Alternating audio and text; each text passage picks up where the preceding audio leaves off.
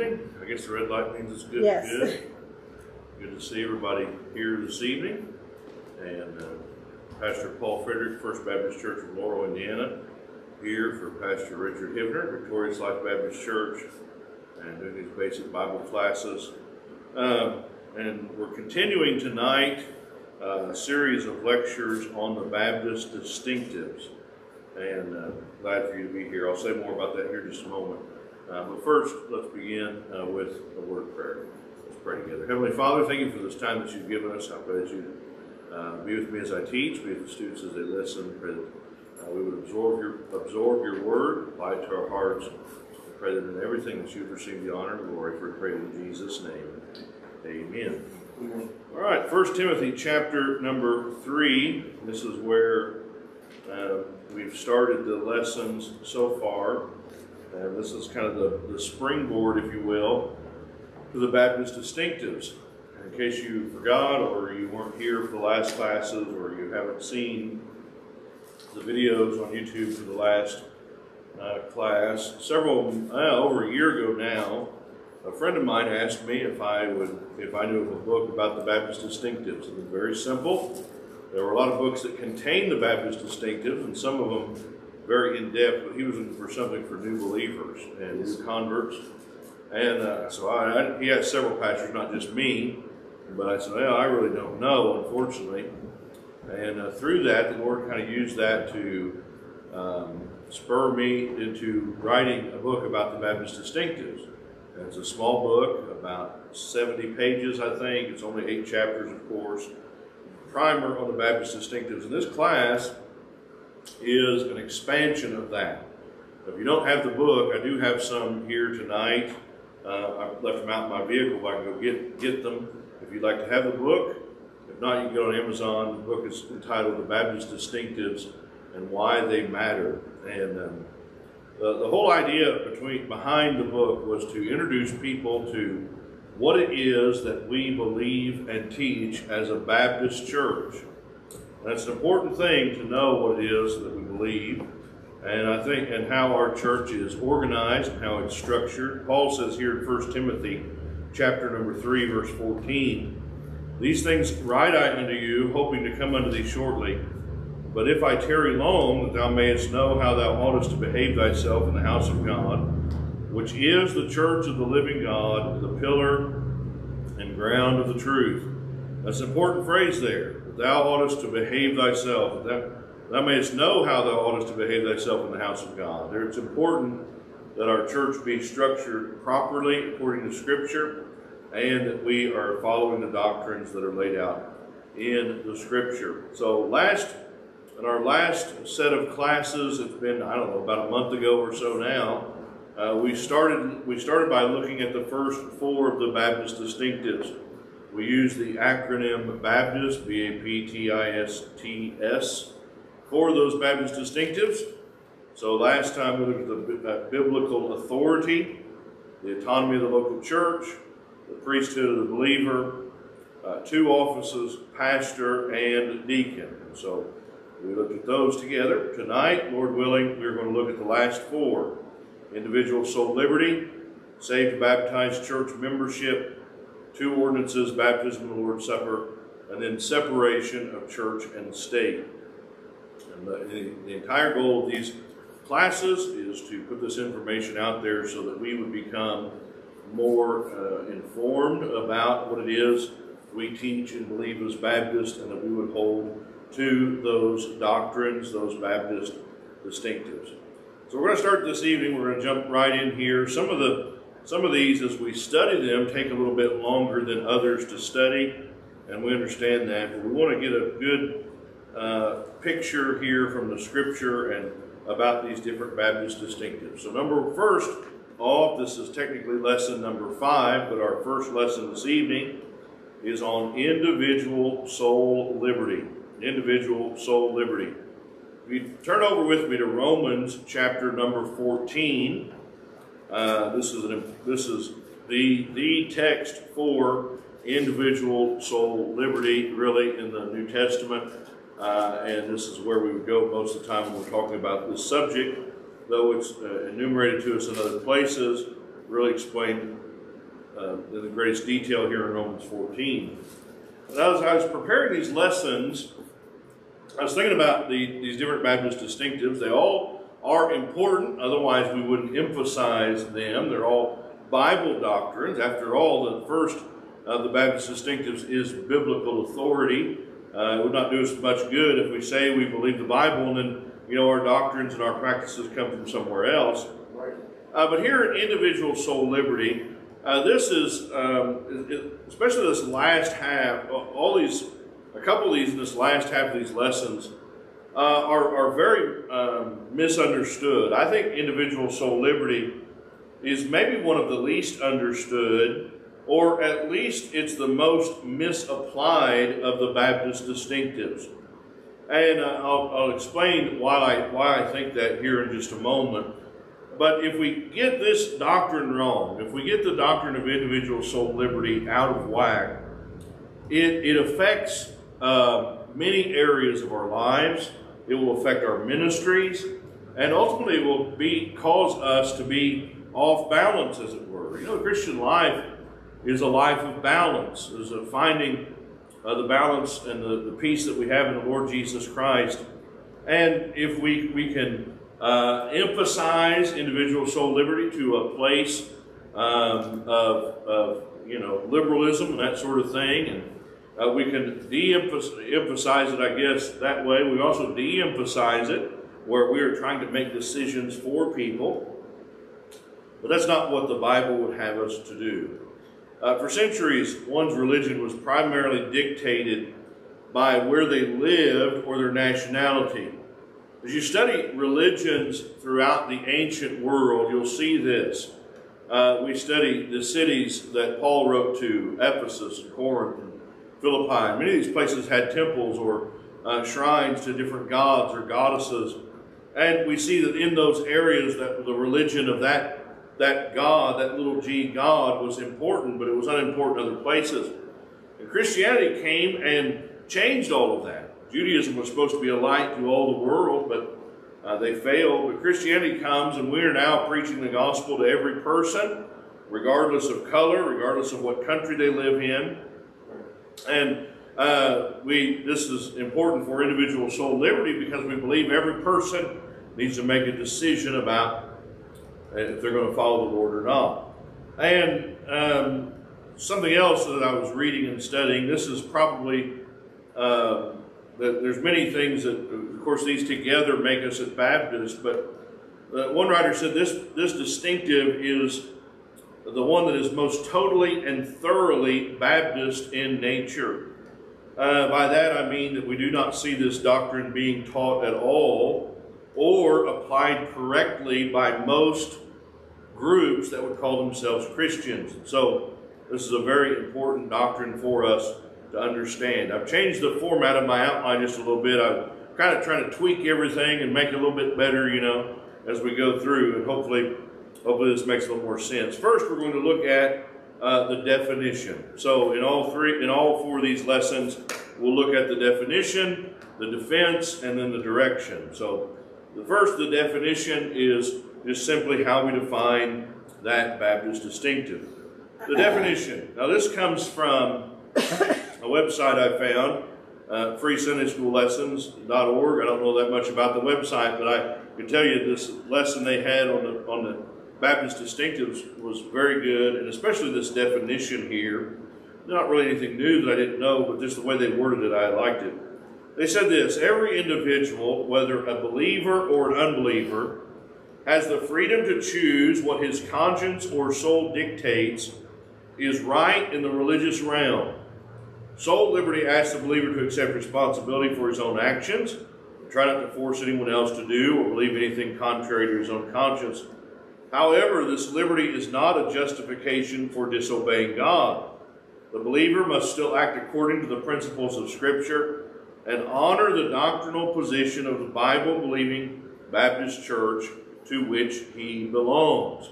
Individual soul liberty could also, that's the end of the quote there, but it could also be called simply liberty, and that's probably what I'll call it throughout the rest of the lesson, is liberty, just because individual soul liberty is very long. We call it Christian liberty, soul competency. All these things basically mean the same thing. And put in its simplest terms, liberty means that God has given us the ability and the freedom to decide what is right or wrong, and that we will stand before God alone to give an account for these decisions. And we see this in salvation. We see this in service. No one can force someone to become a Christian. We can force someone to come to church, maybe, if they're a child or they're under our protectorate. We could even force them possibly to get baptized or memorize Scripture or to pray a prayer. But we cannot force someone to become a Christian. And really, we can't force someone to live according to Christian principles. Outwardly, they may put on a facade of Christianity, but if we're forcing someone to do these things, then inwardly, there is no change. Inwardly, there is no difference made in their life. And that is individual soul liberty, that you and you alone have a decision to make how to follow God, how to live for Him, and whether to live for Him or not at all. That's your decision. And so that's the basic definition of individual soul liberty. Next, we see the defense. So the question is, where do we find the doctrine of liberty in the Scriptures?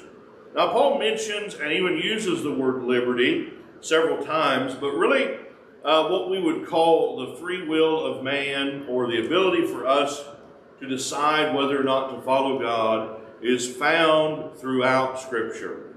Even Adam and Eve had the free will whether to obey or disobey God in the Garden of Eden. Of course, they chose to disobey. And God allowing us to have free will does not diminish His omnipotence. It does not diminish His power in any way or His provision, but He has given us this so we can willingly choose to love Him. Here Paul uses the word liberty in a couple verses. First in 2 Corinthians chapter 3, verse 17. Paul says, "Now the Lord is that Spirit, and where the Spirit of the Lord is, there is liberty." Galatians 5:1, "Stand fast, therefore, in the liberty wherewith Christ hath made us free, and be not entangled again with the yoke of bondage." As I mentioned, now we're here at Romans 14. That's why I had you turn there, so we'd be there together. The best passage to understand liberty is found in Romans chapter number 14. We're going to look here at a couple different chapters in Romans for a couple of these Baptist distinctives this evening. So in Romans 14, just so we don't have to read through the entire chapter, of course, Paul is writing to the church at Rome. He has not at this time been to Rome yet. He has not met those believers. He's heard about them. He had emissaries going from place to place, and he would run into people from different places. And Rome being the capital of the world at this time during the Roman Empire, people were in and out quite often and knew of the church there at Rome. And so Paul writes to them, definitely the most doctrinal of the epistles, probably the most doctrinal book in all the Bible, the book of Romans. And so many great truths that we find there in this book, in this epistle. But in Romans 14, there is a dispute that is going on. And this is common for Paul to talk about the things that were happening in the church that needed to be resolved. And he, of course, is writing under the inspiration of the Holy Spirit, but he wants to help them and point them into a more perfect way. And in Romans 14, he deals with this dispute about holy days and ritual fasting. In a church in Rome, and in many of the early churches in the New Testament, there is a mix between saved Jewish people and saved Gentiles. And so the Jewish people were raised in their religion. The Gentiles were raised whatever their religion was, paganism or no religion at all. And there were, of course, cultural differences between these two groups. And some of that stemmed from the fact that the Israelites, the Jewish people, had been practicing Jews their entire lives. Their parents had been practicing Jews. And so some of the things that they did that were commanded of them to do as Jewish people, they still held in great esteem.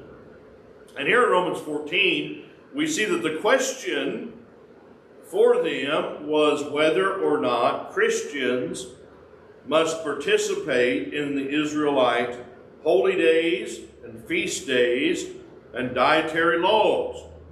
What should they do? And so some of them, we would call them the Judaizers, they would say, well, in order to be a good Christian, you have to keep all the law. Some of them might have been saved, some of them may not have been.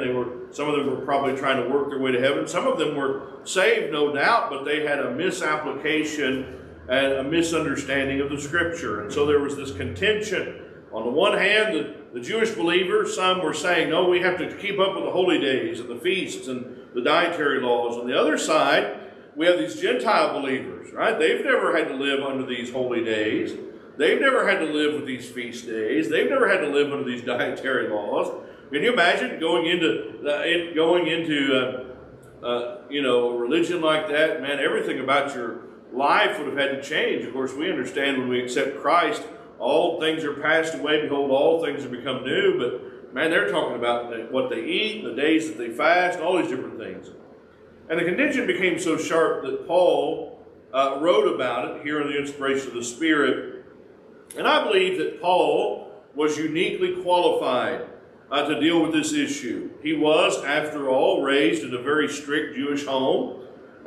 He was a member of the Sanhedrin. He had gone to one of the best theological schools in Jerusalem when he was a child and learned at the feet of Gamaliel, a great teacher of the law. But he was also, he'd also been a Christian for several decades at this point. He called himself the apostle to the Gentiles. He had started churches and won people to the Lord all over the Roman Empire, all over the Greek-speaking world. And so he had a perspective of both sides of this argument. And in the middle, really the crux of the argument and what Paul brings them to is found in verses 5 through 10. So let's read that together. Romans chapter 14, verse 5. Paul says this, one man esteemeth one day above another. He's talking about the holy days or the feast days. He says, another esteemeth every day alike. Let every man be fully persuaded in his own mind. He that regardeth the day, regardeth it unto the Lord. And he that regardeth not the day, to the Lord he doth not regard it. He that eateth, eateth to the Lord. Again, here's the dietary restrictions. For he giveth God thanks. He that eateth not, to the Lord he eateth not, and giveth God thanks. For none of us liveth to himself, and no man dieth to himself. For whether we live unto the Lord. Whether we die unto the Lord. Whether we live therefore or die, we are the Lord's. For to this end Christ both died and rose and revived, that he might be Lord both of the dead and the living. But why dost thou judge thy brother? Or why dost thou set at naught thy brother? For we shall all stand before the judgment seat of Christ. Notice what Paul says here. Listen, there's some of you, you're living these holy days. Some of you think, oh, there's no need for us to live the holy days. We're not under the law anymore. We're under grace. That's how we are today, right? Has anyone in here commemorated the Jewish holy days lately, or the feast days? We may talk about them, but we don't really celebrate them. Anybody here under Jewish dietary law? I stopped down here at the Gyro place on the main drag. I've been wanting to stop there. They had the Italian beef and Italian sausage, and it was good. It was very good. If you've never been there, you ought to go. And something about sausage, that pork sausage, and I'm going to get in trouble. My wife made biscuits and sausage gravy last night for supper, and fried bacon. I don't live under Jewish dietary laws. But Paul says if you want to do those things, if you think it's appropriate for you to do those things, understanding that those things do not save you, understanding that those things do not make you a holier person than someone else, go for it. But don't look down on your brother who doesn't do those things, because it is unnecessary for salvation or obedience to Christ. In this case, they had to decide for themselves. That's a scriptural defense. And then finally, the direction, number 3. How does this apply? How does this principle apply in our own lives and our own church?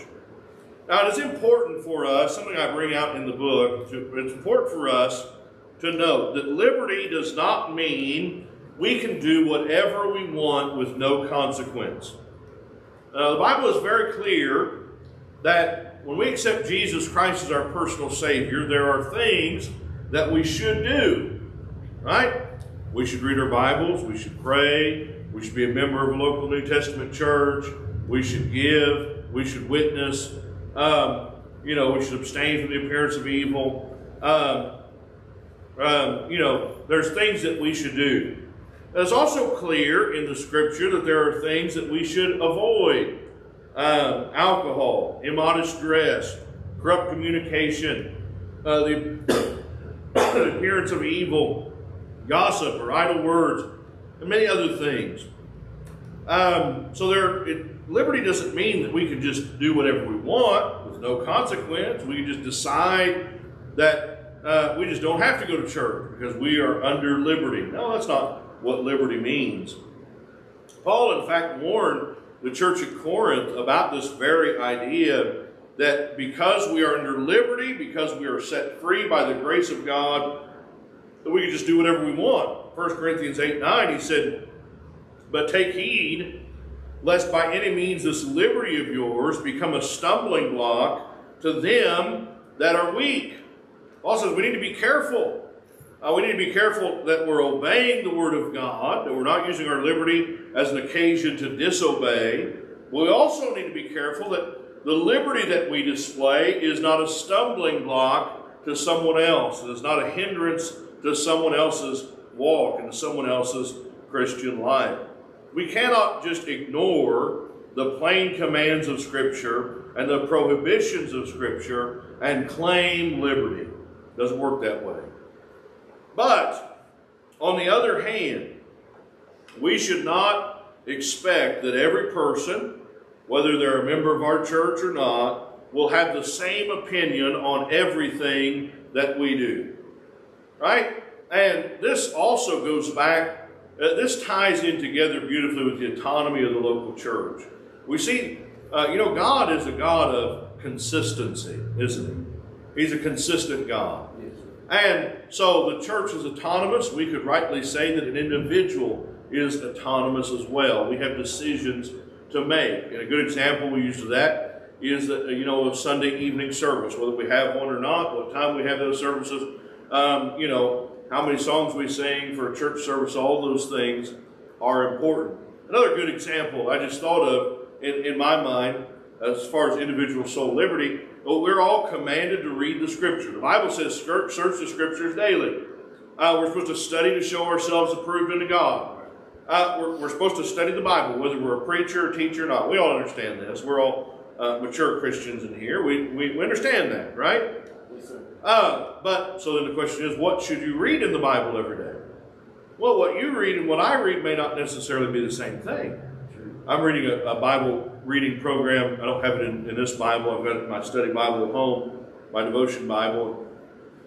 Me and my wife and our boys are doing this, and it's we read a different genre of Scripture every day. So this morning we were in Old Testament history, 1 Kings. Prophecy is one of them. Poetry, the Gospels, the Epistles, Revelation, the things to come. So there's seven genres of Scripture there, and every day you're reading something different. And it's nice because it's good and bad. There's advantages and disadvantages. It's advantageous in that you're reading something different, a little bit different every day, right? 3 or 4 chapters in a different section. The only problem is sometimes you forget what you read a week ago when you come back to this section, right? Or like Job, we read like 2 chapters a day in Job. It seemed like a long time to get through Job. And that's a hard book to go through, just a chapter or 2 at a time. But that's what we're doing this year. My grandfather was a pastor for many years. He read a chapter of Proverbs and a chapter of Romans every single day. And other people do it different ways. That is a matter of liberty. Should we read the Bible? Yes. But how you read the Bible is between you and the Lord. Another example I use of this, and Brother Hivner gets on to me for using this is found in Acts chapter 15. The example of Paul and Barnabas. There's a disagreement there about whether or not to allow John Mark to accompany them after he had abandoned them earlier. The contention was so sharp that they split up and they didn't work together ever again. And I agree with what Brother Hivner says. These men, they let their egos get the better of them, and they let this contention become something that it should not have been. But it does show us a couple things. First, it shows us that since there was no Bible verse or principle that applied directly, these men were free to make different decisions. God continued to use them. God continued to bless them even though they made different decisions. But it also shows that even great men of God, if they're not careful, will allow differences of opinion to separate them. This difference of opinion between Paul and Barnabas should not have been contentious. It should not have led to them separating from each other for the rest of their lives, but it did. And so it's an admonition to us to be careful when we disagree with someone, not to be contentious. And then to conclude this section about Christian liberty, I think one of the most important things we can remember about liberty, something we covered earlier, that each and every person is going to give an account of themselves before God. Again, here in Romans 14, verse number 10. But why dost thou judge thy brother, or why dost thou set at naught thy brother? For we shall all stand before the judgment seat of Christ. For it is written, As I live, saith the Lord, every knee shall bow to me, and every tongue shall confess to God. So then every one of us shall give account of himself to God. You know, I think if we took this principle and really put it at the forefront of our minds, it would change a lot of things probably about our lives, wouldn't it? To remember that everything that we're going to have to stand before the holy God someday, and we're going to have to give an account for our idle words. We're going to have to give an account for those things that are done in our bodies. Now, we're saved. We're born again. We know we're going to heaven. We're not going to be sent to hell. That's not what this judgment is for, but this is whether or not we're going to receive rewards that we can then cast at the feet of the Lord Jesus Christ. And if we would remember this, that the decisions we make, we're going to have to give an account for them, I think it would radically transform our lives. You know, me, as a pastor of a church, it's a sobering thing to think of the decisions I make, whether it's, in the Sunday school curriculum that we use, or the revivals, or the special meetings that we have, or the emphasis that we have, or how we handle something, or the preaching, or whatever it is. I'm going to have to give an account of those things. That's a sobering thing. As a father, as a husband, as a Christian, I'm going to have to give an account of my life. And our lives are not a game. You know, it seems like too many people, I'm not talking about us here tonight, of course, but it seems like there's a lot of people, they live their lives, and they're Christians, they know the Lord, they love the Lord, they say, but it seems like they want to live their life trying to see how much they can get away with, and how much they can get by with. Right. And then they can claim liberty and say, oh, no, you can't judge me. Only God can judge me. That should scare us that God is going to judge us. But it should make us think before we do things, before we get in contentions over opinions, that we're going to have to give an account to our lives. We should want to live our lives in a way that is pleasing to God. And the only way we can do that is to live according to God's Word. Be obedient to God's Word. Okay. Now this whole thing is about liberty. There are things that are not mentioned in the Bible that we have to make decisions on as Christians. But as we make those decisions, let us ever remember that we're going to give an account to God for those things that we do. And let's try to live our lives according to God's Word. So that's our lesson on individual soul liberty. Does anyone have any questions? Yes, sir. I have a question. When it says soul liberty, while you was talking, I was thinking when the Bible says that we're bought for a price, we're not our own. Yeah. So what that was telling me, even though we have liberty to live for the Lord, what about the pastor? Really, we don't have that much liberty. Yeah. Yeah. I mean, if you're Oh, yeah, that's Lord, true. like you say, if you really love the Lord, you're not going to do something against the Lord. Absolutely. Understand? Yeah, you're going to do those things that please Him. Yes, sir. But we understand that inside of doing those things that please God, there's a lot of areas that just aren't mentioned in Scripture explicitly. We have to make a decision. And in those areas, as long as we're not being disobedient to God's Word, then we have the right to make that decision. Right. Yes, sir. As Christians, as individuals. Thank you. So, very good. Anything else? All right, let's move on to the next lesson. If you take your Bibles and turn to Acts chapter number 2. Acts chapter number 2. The next of the Baptist distinctives, so we've studied biblical authority, autonomy of local church, priesthood of the believer, 2 offices, and individual soul liberty. And now we are on the next, the S here, the first S, saved and baptized church membership. So Acts chapter number 2, and we'll look at that here in just a moment. So this idea of saved and baptized church membership, I've seen some writers that would shorten this to just saved church membership or regenerate church membership. I have no quarrel with that. Of course, the first qualification for a member of the church is that they're saved. But also throughout the ages, Baptists have been fairly clear that a person had to be baptized by the right mode and all of that in order to be, they had to be saved and baptized in order to be put into church membership. And I think, personally, I think we see that fleshed out here in Acts chapter number 2, and we'll look at that here in just a moment. Now, this seems like something that's very straightforward, as many of the Baptist distinctives do. And to me, that's one of the beautiful things about the Bible. Yes, as you study the Scripture, there are deep things of God that people take their lives to study out. But also the basic principles of the Word of God. If you're saved, you have the indwelling Holy Spirit, who is our comforter, who is our teacher, then God, some of these things, the Lord, I think, just makes simple for us to understand as we grow in Him. And this is one of those areas for me, I think that's pretty straightforward. But it has been a contentious doctrine through the ages. It's been a contentious doctrine through the ages that church membership should solely consist of those who are saved and baptized. Excuse me. Make a statement here. Every church that baptizes infants has unregenerate people as members.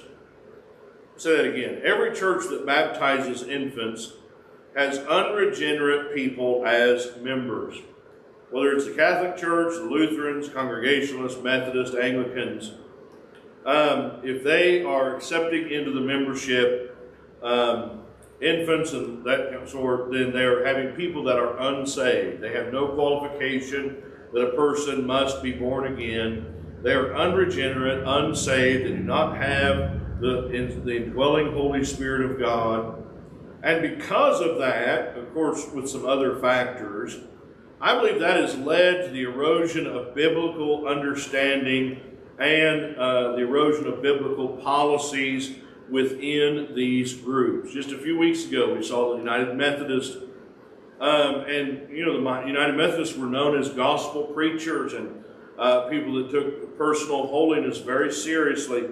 And now they've accepted into the clergy, the women pastors in 1956, and now LGBTQ and all the other here in the last few weeks. And why is that? Well, I think it's because they have unregenerate people who are members. There's no requirement of a salvation experience.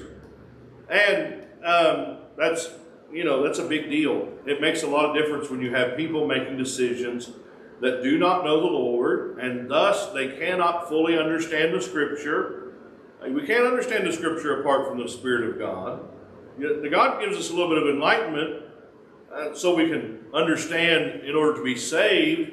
And maybe some people can understand some other parts of it, but the totality of Scripture, doctrine of Scripture, we can't understand apart from the Spirit. and the Spirit gives understanding, and it causes major problems. Now, we're not, at the end of the sessions tonight, we're going to talk about baptism, but let me give you just a little spoiler. As Baptists, we believe in believers' baptism by immersion. Amen. And so we reject any form of baptism that is not by total immersion and performed after. We reject baptism that's not by total immersion or baptism that's performed prior to conversion. And saved and baptized church membership. Let's give the definition. The definition for us: only born-again believers who have been baptized by immersion are allowed into full membership of the church.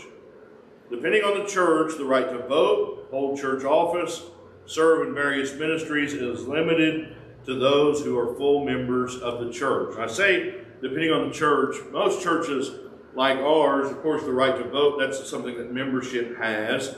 Holding church office, whether it's a deacon, trustee, treasurer, pastor, that sort of thing. But really where we see a difference in churches is participation in ministries. So, at our church, in order to be a Sunday school teacher, you have to be a member of our church. But if we're having VBS and you want to come make hot dogs for the kids and clean up the fellowship hall, we're going to let you clean up the fellowship hall, right? And so that's where the difference is. And taken simply, this concept's pretty straightforward. If you want to be a member of the church, you must have a clear testimony of salvation and be baptized by immersion. So that's the definition. Defense, I think the clearest example of this truth is found here in Acts chapter number 2. Now we could get into, though we're not going to this evening, when the church started. If you have questions about that, you can ask your pastor. Most people believe the church either started in Matthew chapter 16 or in Acts chapter number 2. But that's the most popular views among Baptists anyway. Yes, sir. But by the end of this chapter, here in verse 41, which is where we're picking it up, regardless of when you thought the church began, the church is in existence, right? So it says here, let's see, by the end of this chapter, it's evidence the first church was in operation. They had a lot to learn. Yes. They had leaders. They had members. They even had a treasury at this point. Yep. That's an important thing for a Baptist church, right? Treasury. Look what it says in verse number 41 of Acts chapter 2. Now, this is after the day of Pentecost. Peter has just preached, and people heard it in their own language. Several thousand people get saved. It says, then they that gladly received his word were baptized, and the same day were added unto them about 3,000 souls. Peter preached. People heard the word of God. They heard the message of salvation, and they were born again. And then it says they were baptized. Can you imagine being there on a day when 3,000 were baptized? It would have been pretty interesting. There's 120 in the upper room at one time, disciples before this. I don't know if they had everybody, every able-bodied person, every man. I don't know. That's one of those things where we're probably not going to be that interested in it when we get to heaven, because we're going to want to spend time with the Lord. But sometime in eternity, I hope that God lets us, maybe put up a projector, however that works, and we get to see some of these great events in history. Amen. This is one of those times. 3,000 people get baptized in one day. Man, I think your arms would have been wore out by the time you were done. But look down to verse number 47. It says, praising God and having favor with all the people, and the Lord added to the church daily such as should be saved. Notice the phrase there in the verse, the Lord added to the church. It goes back to what's said there in verse 41. They were added unto them. Who are they added unto in verse 41? The church. So they're added unto the church. Once they were saved and they were baptized, they were part of the church. Now, the church still had a lot of things to figure out. We see that throughout the book of Acts. Man, even throughout the New Testament, there's growing pains and trying to figure out, in Acts 6, we see the deacons, and then they go start other churches and ordain elders and all that. They didn't have everything figured out, but they were added unto the church when they were saved and when they were baptized. After they were saved, they were baptized. Now, consider a few other things as we think about saved and baptized church membership. First is this. The majority of New Testament epistles were addressed to churches and refer to the members as believers. Sure. And so they're addressed to churches. The members are believers. Paul would call them beloved, or brothers and sisters, yes, or fellow laborers. What is he saying here? These people are saved, right? Yes, they're born again, and they're members of the church. Also, the meaning of the Greek word, I'm not a Greek scholar by any stretch of the imagination, but the meaning of the Greek word translated into church is ecclesia. Yes, sir. It means a called out group dedicated to God, right? This was not just somebody off the street. This is somebody that had gotten saved, yes, sir, that was now part of the church. Also, in the context of the church and church membership, who is part of the church, 2 Corinthians chapter number 6, verse number 14, Paul expressly prohibits believers and unbelievers from being joined together. Now, we use that a lot in marriage counseling, talking about that sort of thing, and that's absolutely appropriate. But really the context of that chapter is in regards to membership of the church. Right? Anyone's allowed into the church. And I don't think you even had to be a member of the church to be a part of this class here tonight, right? Right. Anybody's allowed to come to the services of the church. But to be a member, to help make decisions of the church, you have to be saved and baptized.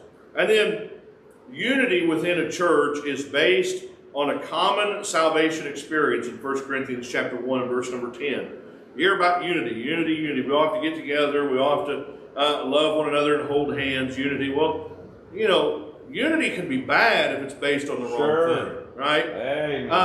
But if it's based on our common relationship with the Lord Jesus Christ, then we have biblical unity. So that is the biblical defense for saved and baptized church membership. And then we get to the direction, the application.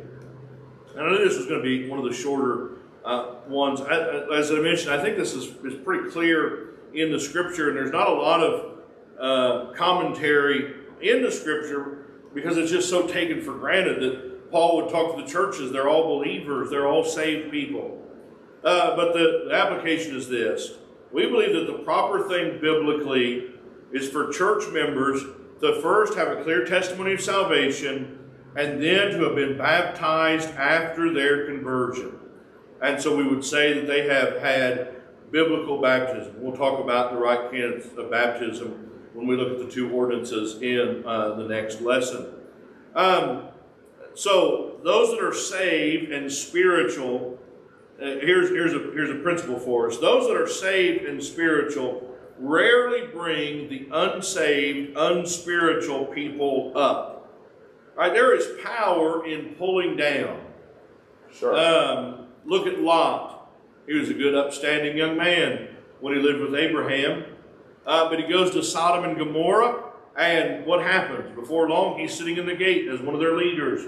Not much longer than that, his own sons-in-law laugh at him. He seemed as one that mocked when he tried to tell them about the judgment that was to come. Why? Because it's hard to pull up. It's a lot easier to pull someone down. Sure it is. And as I mentioned in the introduction to this lesson, so far in history, every church that has allowed unsaved members has devolved away from biblical truth and towards worldliness and compromise. You go back just a couple hundred years in our nation's history, and we're going to talk a little bit about that history in the last distinctive, the separation of church and state. But just a couple hundred years ago, and there were gospel preachers and people that took holiness very seriously from a lot of different groups, right? The Baptists, the Congregationalists. We think of Jonathan Edwards was a great Congregationalist minister. Preached that message, sinners in the hands of an angry God, that basically launched the Great Awakening in our nation. Yes, sir. He was a Congregationalist minister. We think about Methodism, John and Charles Wesley, and a bold stand they took for holiness. Presbyterianism, but Billy Sunday was a Presbyterian and went around and preached the gospel and preached holiness. But now look at the main denominations of all of those groups. The largest, the American Baptists, the ones that that got into a denominational system. That's not what we have. We believe in the autonomy of the local church. But they got into a denominational system. Now they're theologically liberal and practically liberal. Think about the United Methodists, we mentioned just a moment ago. Affirming all these different things, and pro-abortion and pro-transgender, and all Presbyterian Church and others all down the line. The Congregationalist churches, which most are now part of the United Church of Christ, the most liberal mainstream denomination in the United States.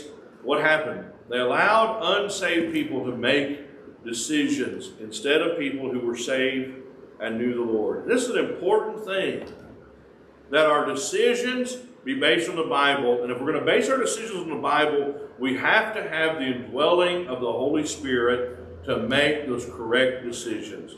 And so that's the distinctive of saved and baptized church membership. Not as long as some others, but hopefully helpful. Do we have any questions, any comments about any of that? Nothing? Was it that good or was it that bad? All right, so now we're going to take a break. That's the first two. You want to come up here, Brother Hivner?